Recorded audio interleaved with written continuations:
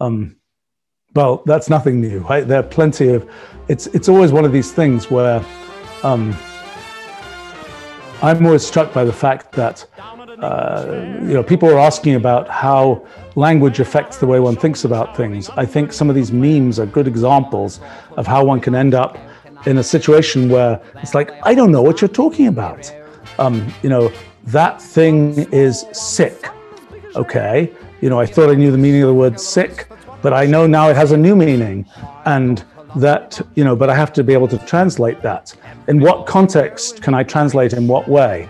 In a sense, language, the big thing about language is it allows sort of people to communicate with other people. But by the time, when you develop these memes, which one group of people knows about, another group of people don't know about, that sort of perhaps it's the beginning of a new piece of language, but it's also a way that people don't understand what other people are talking about. Same thing happens in fields of science, where somebody will have jargon in one area, and sometimes the jargon in one area will collide with the jargon in another area, and you'll be talking about for example, we have this thing in our physics theory called branchial space in American perhaps, branch, like branches of a tree, branchial space.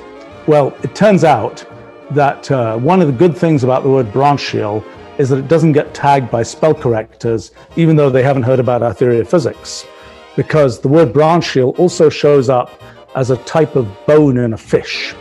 So this is a typical example of, one person's talking about branchial space in the physics project, and other person's talking about it in fish anatomy, and you don't know what you end up talking about.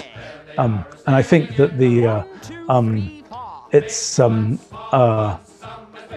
somehow the thing that really gets to me, I suppose, is these word fashions that last such a short time, and you can kind of see that if you look in Wolfram language, we have some of these word frequency data things, and you'll see these particular words like the word groovy from the 1960s. Had this very short-lived period when it was a cool, groovy, whatever word, I think the question for an old fogey like me is how quickly do you learn these things, and then do you only learn them after they already went out of style? And I'm afraid I'm probably one of those people who often learns these things only after they've gone out of style.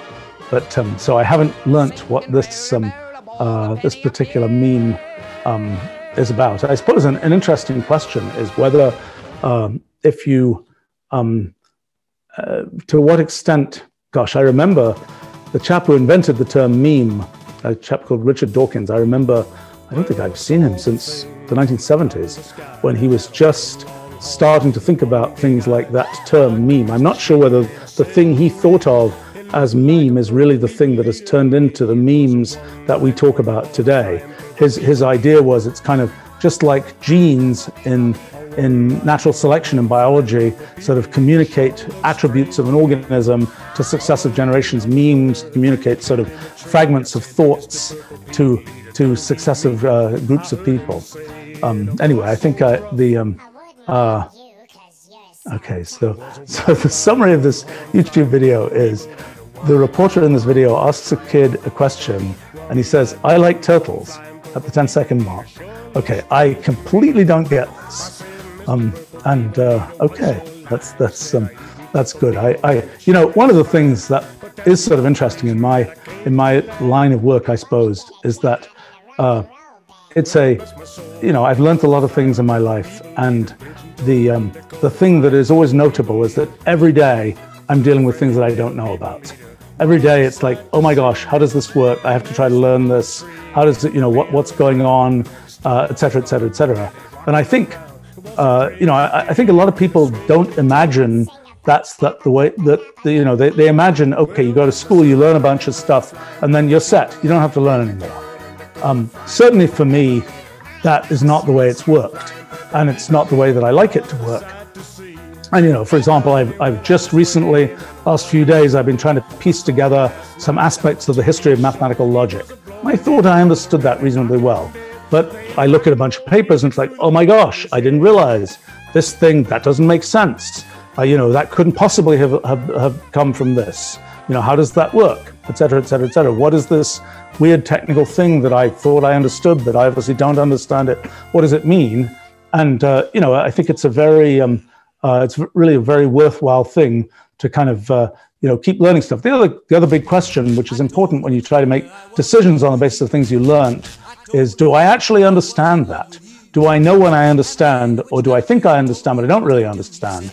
And in what I do for a living of computational language design, it's kind of important to know when you really understand, because if you're going to do something where you say, this is how our computational language is going to work, we've maintained compatibility now across a third of a century in our language.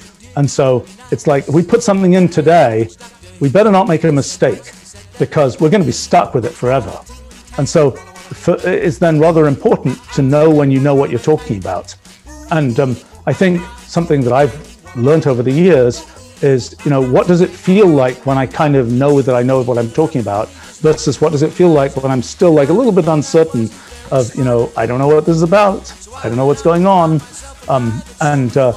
Can you distinguish those two things? And, I think sometimes in the modern education system, people are rushing so much, write another essay, write another thing, do this test, do it to time, et cetera, that people don't get used to this feeling of, yes, I really understand, I really understand what's going on. There's real sort of, the foundations are on bedrock. And, whatever you tell me about this thing, if you tell me something different, I'm not going to be confused because I really understand this. And people don't always get to that point. And I think that's a really useful point to get to. And it's also really useful to know when you've got to that point, and when you're still kind of floating around on sand, and where something could come along where it's like, oh, I don't understand that. That's important when you're trying to make these kind of intellectual or technical decisions of, should we really do it this way or that way? Well, I really understand, I'm really confident this way is going to work. Or I don't really understand, I'm not sure, I don't know whether it should be this way or that way. Let's try and find something where we don't have to commit to it being this way or that way.